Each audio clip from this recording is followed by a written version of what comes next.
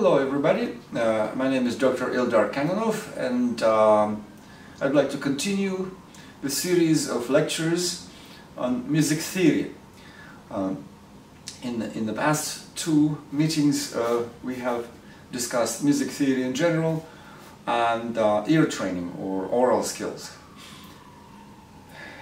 Now I'd like to move on to the next subject in the system of theory of composition, so-called Kompositionslehre, which is harmony. There has been some discussion of what to do first, what to introduce first, harmony or counterpoint. These two disciplines are closely related to each other, and they are in fact inseparable. Although the history of counterpoint and the history of harmony are two different histories, two different profiles. On the one hand, teaching of harmony proper started in the first third of the 18th century, and as most of our textbooks suggest, it's the art of connecting chords. Building chords and connecting chords. But that's a very narrow definition of harmony. In this sense, harmony, of course, younger than counterpoint, because counterpoint is at least 1,000 years old. More than that. In the period which is roughly called Middle Ages or medieval period, there were some ideas on how to put together a chant of several voices.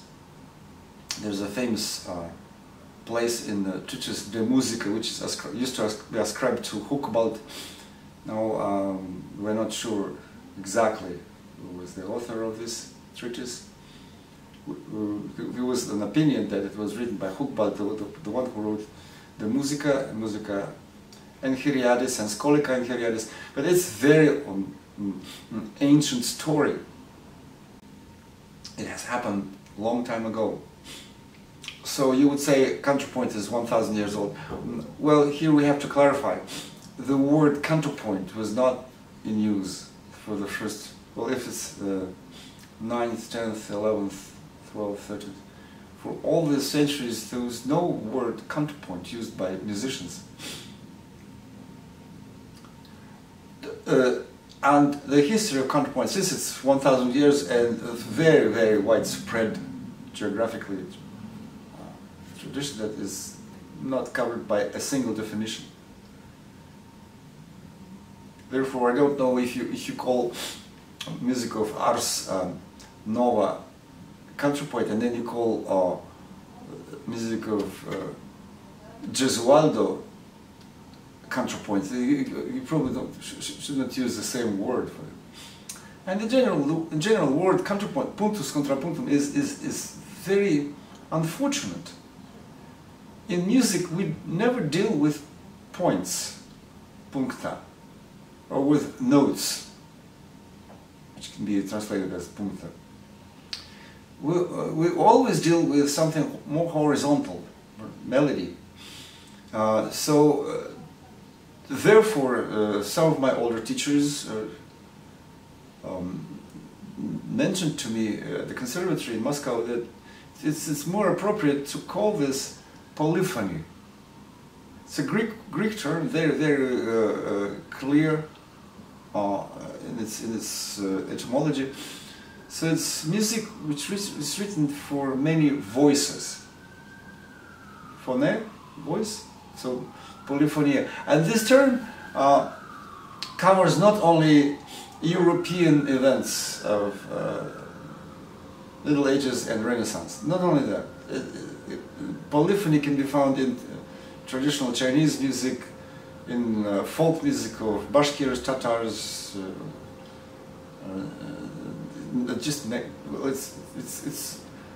it's universal, it's global.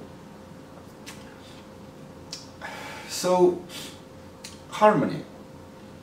In comparison with counterpoint, harmony, and I would say something which probably is not completely and thoroughly discussed nowadays, it's much older. Harmony is older than counterpoint. Counterpoint is just a particular manifestation of the laws of harmony. Harmony goes back centuries and millennia. I would sound very old-fashioned if I say that harmony is 2,600 years old, mentioning Heraclitus and Pythagoras. Like, nobody would agree with this nowadays, because there were other cultures before ancient Greek, much older than ancient Greek culture. So I think it's the idea can be traced back to Chinese, Egyptian, Indian cultures, or Sumerian, Babylonian. The idea is universal, and what makes it so beautiful that it applies not only to music. First, it applies to the universe, to the world outside. Harmony has played a significant role in formation of ancient Greek thought, which then was used as founding block for our European cultures, so many of them. The word harmonia is very beautiful. Harmonia, the primary meaning of this word comes from a building, from architecture, from construction business. So it's a stud made of copper. Originally, it's a copper nail, big nail or stud, that holds together building blocks. Originally, it was wooden logs, so when you place one log on top of another, but there must be something that can keep them together.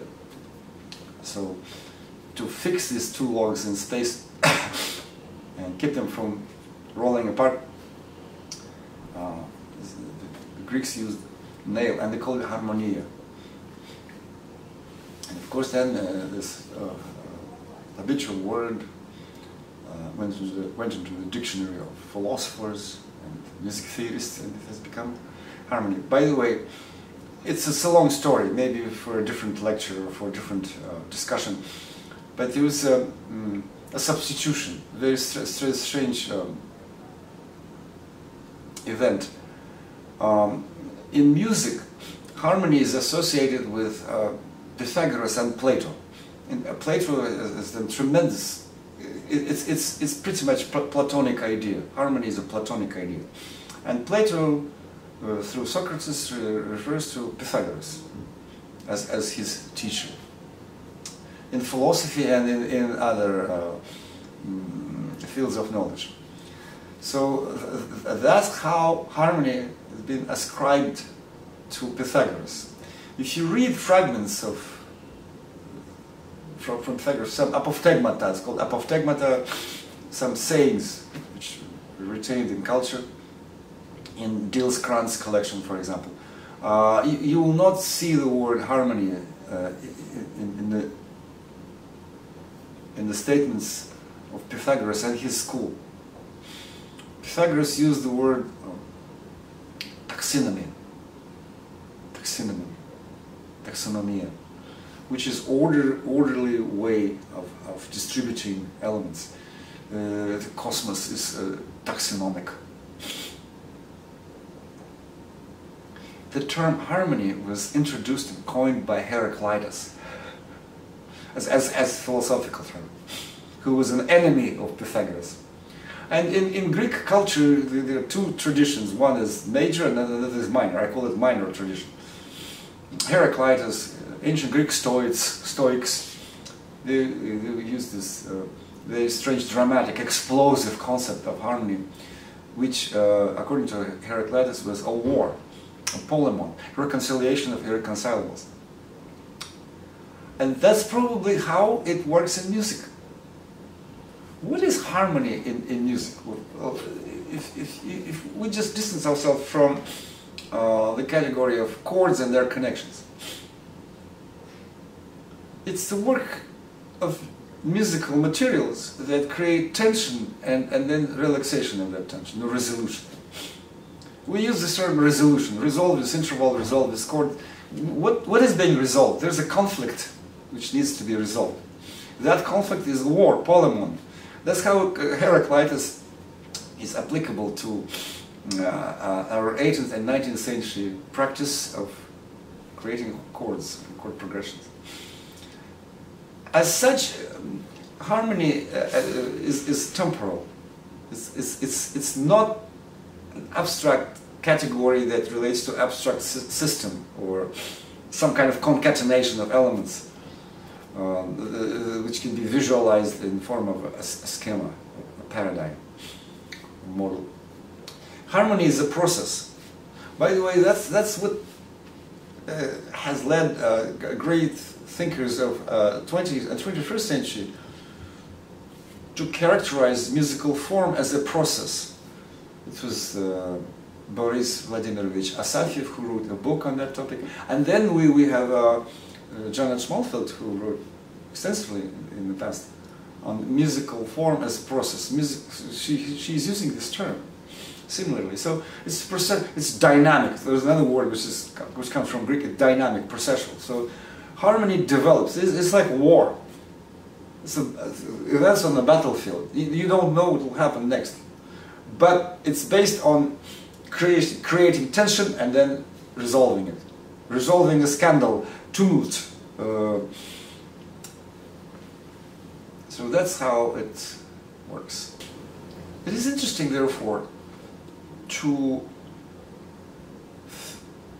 discover the principle. And that's where we have to apply theory. Theory is not teaching. In Germany, in German vocabulary, there's the word Lehre, Kompositionslehre, Stufenlehre, teaching of this, teaching of that. Well, teaching is like a cooking book. It can be some knowledge in fragments, fragmentary knowledge, which, when put together, works somehow. Theory is organized, it's a pyramidal, it's tree-like structure, and on top we need a governing idea, a principle. So, in order to understand how musical texture works, how musical organism develops in time, we have to figure out what is the principle that moves this thing along. There were so many opponents of concept of harmony in the past century, and nowadays Schenker was very much against the 19th century or 18th century view of harmony. He was very critical about concepts of Rameau and Riemann. I have a strong suspicion that he didn't understand them. He didn't study music thoroughly. He didn't study music in the formal environment. Therefore he could not understand these concepts. And he has created something very similar to that. The idea is what moves music from point A to point B. For Schenker, it's some kind of visual paradigm. It's a line, it's a scheme, it's a model. For Rameau and Riemann, it's not that. It's the potential energy which is contained in a dissonant interval or dissonant chord. By the way, what makes it more complicated is that we're dealing with the idea of chord, l'accord. Let's just think about this. It took, if you count from Pythagoras, 6th century BCE, and it took 22 centuries to conquer musical materials presented in intervals. Interval is a very difficult category. If you pass it through your ear, it's easy to understand conceptually in a university textbook. But to appropriate to adopt this, to incorporate this into your thinking. It takes years for every musician, and it took 22 centuries to realize for theorists, until Zarlino. Music theory is dealing with 4 numbers and intervals, and other intervals were considered dissonant. Aristophanes considered dissonant intervals passing intervals. That's why we call them, they call them diaphona. Dissonant was not dissonant. It's something that fills in the gap between points which represent consonant, perfect, euphonous interval. Euphona, diaphona. So, toward the 18th century only, they were perceived as dissonant, as something disturbing, related to theory of affects, related to emotional reaction to the intervals.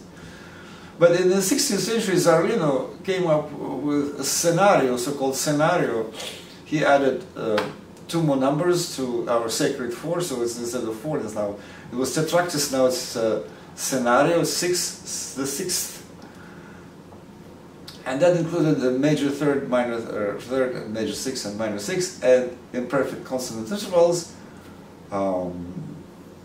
Here comes Zarlino's statement that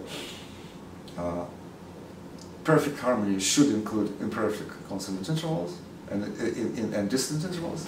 Zarlino, thus Zarlino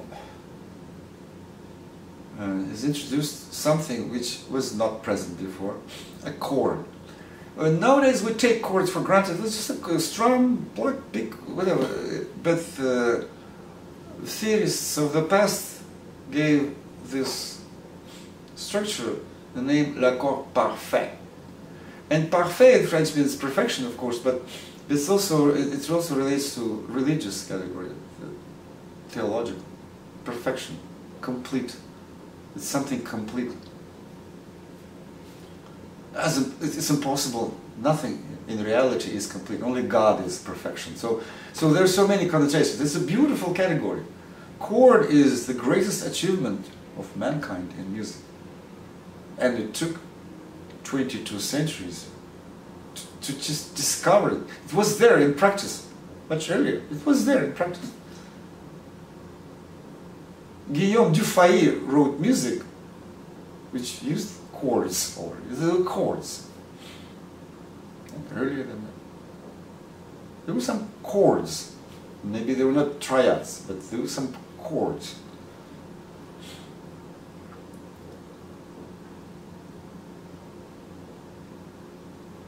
Agreements. Chord is agreement. And triad is trinity. It's a representation of trinity. So, here it makes sense to bring in the idea of emergence as well.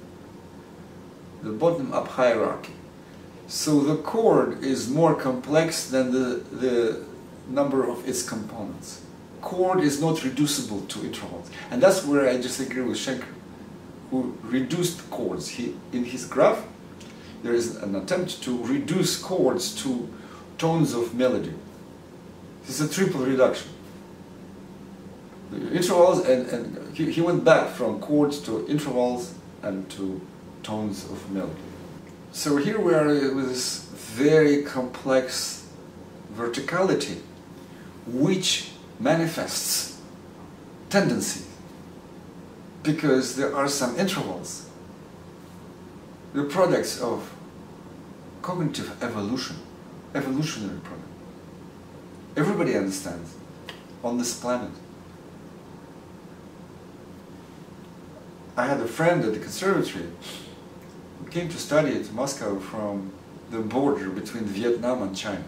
He was 41-year-old. He was a warrior, machine gun operator. He's a soldier. He decided that he had to switch to music. He was absolutely clueless about elementary music theory, about intervals, chords, notation.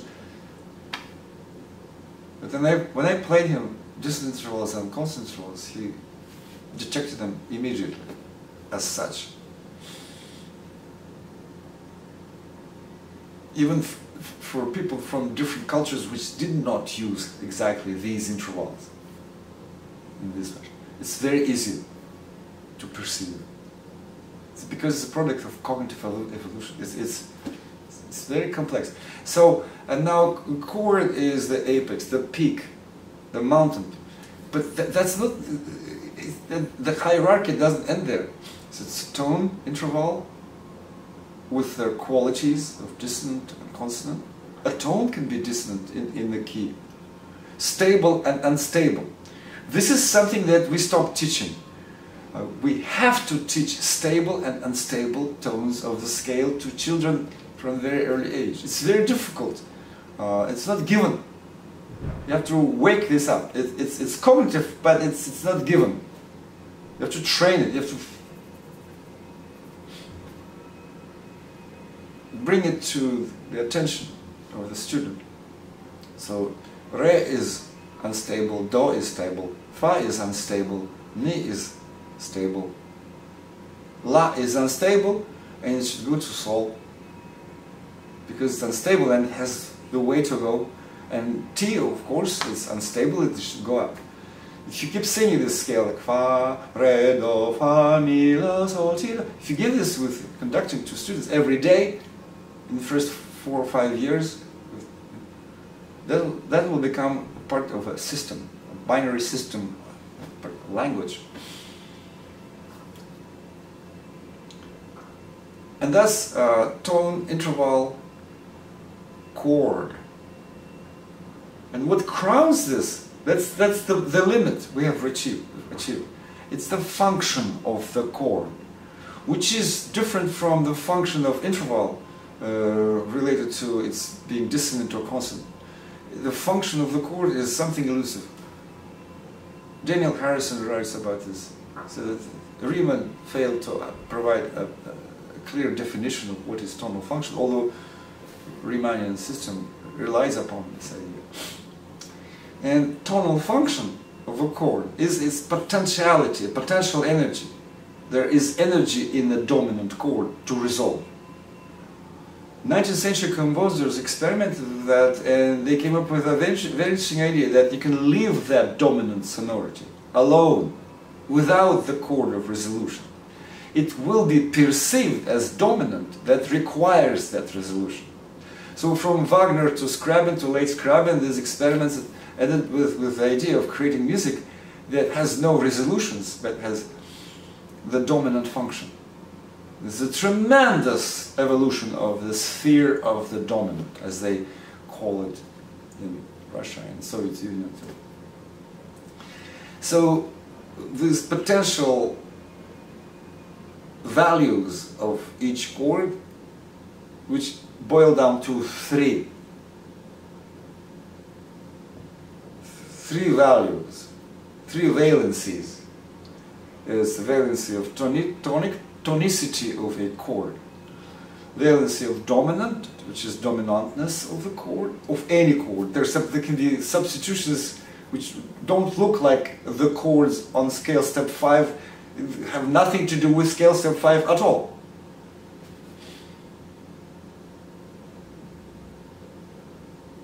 And subdominantness of subdominant. Here I would like to return to a horrendous debate, which we have started on SMT mailing list, and it lasted for several years. Should we call it predominant or subdominant? We have to admit that the term predominant was not in use in 18th and in 19th century. Nobody has used the term predominant. They were using terms sous-dominant, interdominant, different terms, not the only one. But nobody before Heinrich Schenker would use the term predominant. Heinrich Schenker placed this function at a lower level of his structure. It's normally a note which looks like an 8 note with a flag. It's not the part of the linear.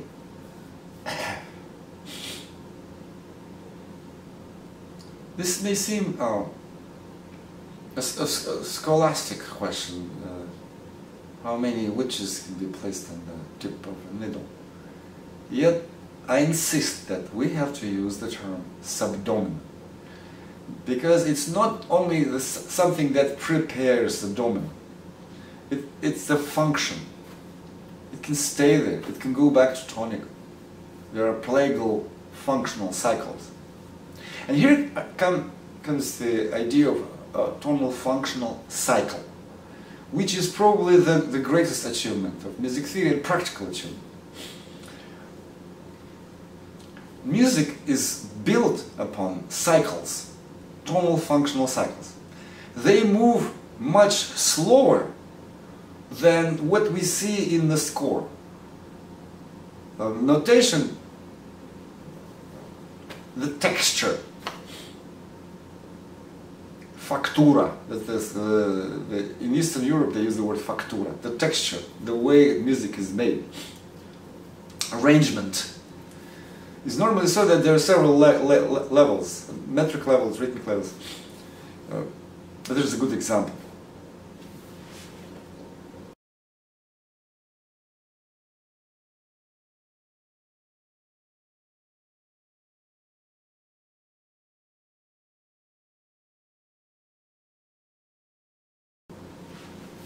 So in this example, by Bach, from Brandenburg Concerto Number 6, a slow movement, beautiful, beautiful, absolutely contrapuntal piece. I would say contrapuntal, but it's more harmonic than contrapuntal. In that composition, we hear figuration, moving in 8 notes. Then there is a middle layer of hierarchy, middle strata, which moves in quarter notes. And it's the melody of chorale, so to speak. But there is something that moves in half notes. And that something is the pace of tonal harmonic function. It can be hidden in the texture. Here you can see it. You can hear it where it's happening, but it can be hidden in the texture. Texture can be of any kind. But there is something behind, below, beneath, above, and meta. I would like to use this word meta, like in metaphysics, Greek idea. There's something transcendental, which is not present in the score. Function is not a character of any structure. It's something that governs and controls. It's like a detached control center. That's what's happening. And these functions unite other elements. Here comes Schenker's favorite word, Einheit. He was absolutely right. Music is based on unity.